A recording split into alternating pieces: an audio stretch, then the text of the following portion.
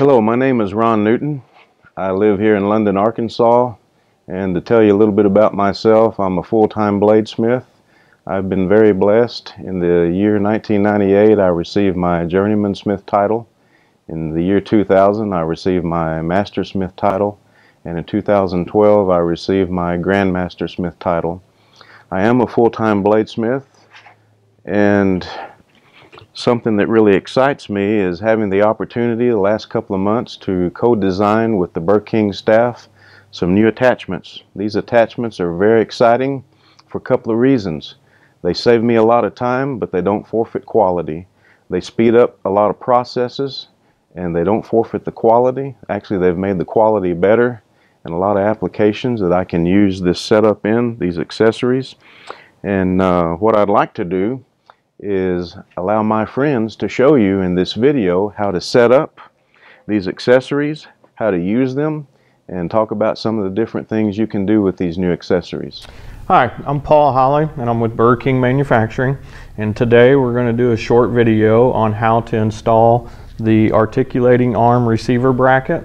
So with a little assistance from Keith Deline, we'll get this mounted up and show you the best way to go about this operation.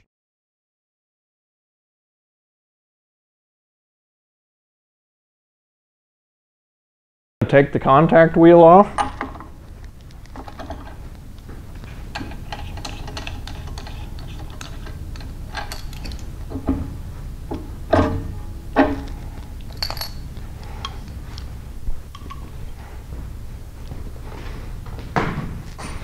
We'll remove the wheel guard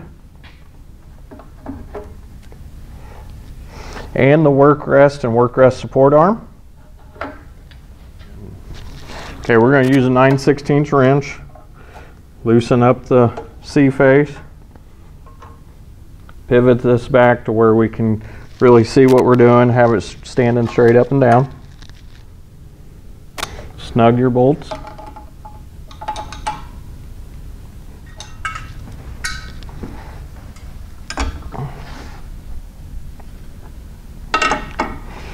So once you start to place the bracket into place, you want it to where the bottom side of the bracket is going to be flush with the end of the frame. So that's what we're using the square for, and then we're going to line it up to where it's even with the side of the frame. And once we get it lined up there, you want to kind of hold it in place. Okay, with a Sharpie and having everything lined up, you can see where we've marked our 3 spots. And in these locations, we're going to have to drill a couple holes and tap those holes out. You'll want to drill this out to where you can tap it for a quarter 28.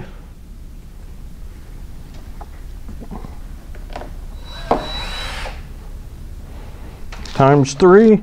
So we're going to use a punch to give us a starting point.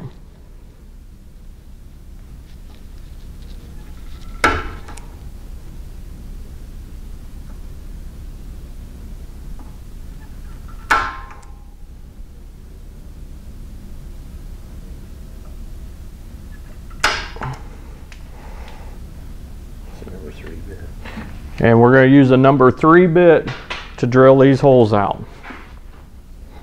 Try to keep the drill nice and straight.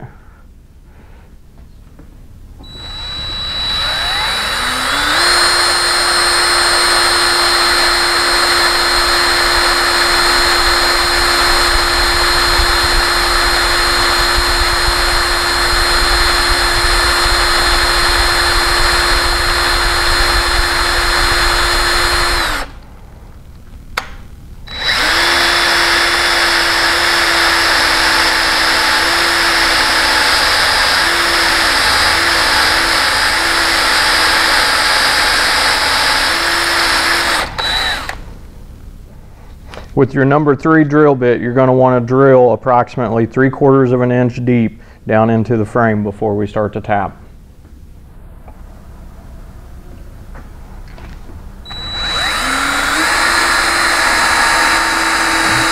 Okay, now that we've got our number 3 holes drilled out, We're going to use a 1/4 tap and a little bit of cutting oil and tap out these 3 holes.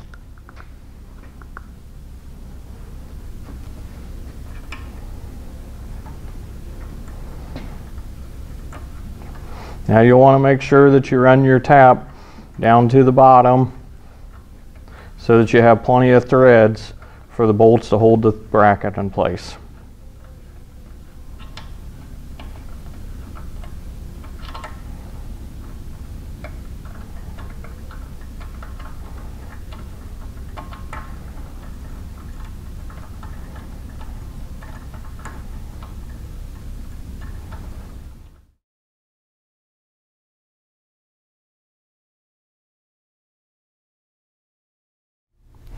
Okay, the hardware that you need to attach this bracket comes supplied with it.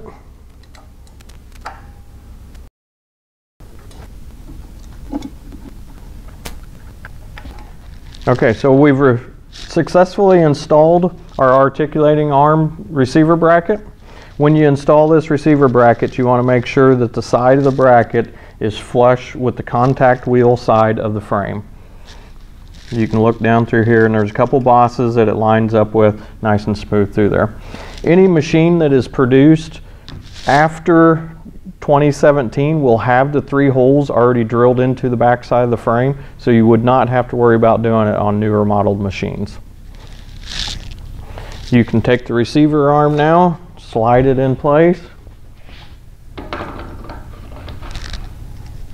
and set it up to whichever position works well for the way you want to use it. There's multiple different positions that you can line this up to use it in.